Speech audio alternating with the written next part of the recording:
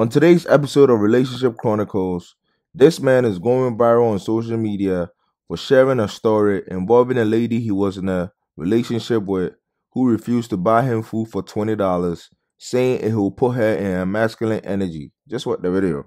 What's up, y'all? Quick story time. So a young lady that I had dealings with, or was dating, whatever you want to categorize it as, was coming over to the crib, right?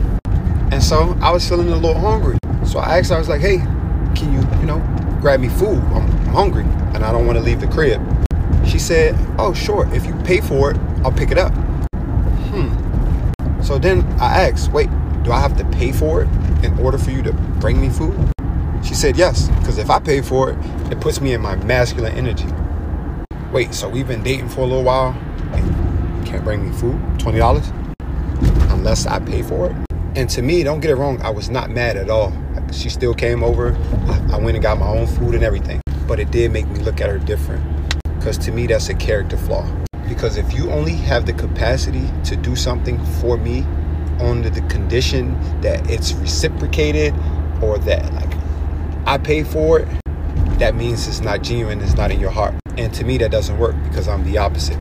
I hold those doors for you on those dates because it's in my heart. I pay for everything when you're with me because it's on my heart. I book your plane ticket because it's in my heart. I am not one to keep score. And so if you can't bring somebody that you've been talking to, dating, a $20 meal because that puts you in your masculine, major red flag. And then I posted about it on my Instagram story. And one young lady was like, well, I would have done the same thing if we're not exclusive.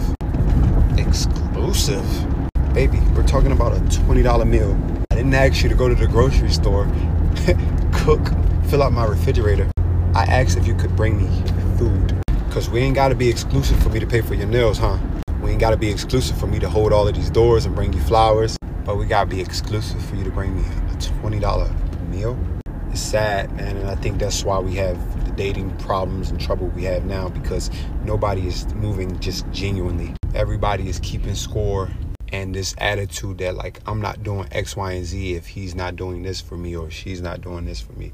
And unfortunately, I just don't move like that. I've never had. If you are hungry and I have it, you are fed. Simple. Whether I like you or not. Now, if I like you, it's a bonus. But it's in my heart to be this way. But I would love to hear y'all thoughts on this situation. Ladies, is she justified? Is she right? Fellas, what y'all think? So two things. I think she didn't have the $20 and didn't want to be embarrassed, or she just don't fuck with bro.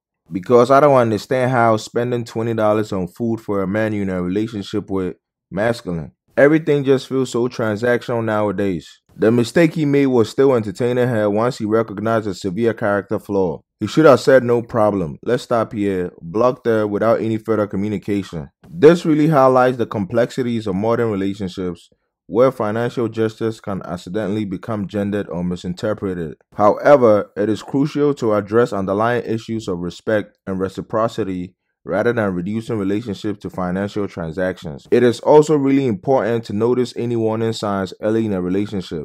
Even small disagreements can show big differences in how people see things.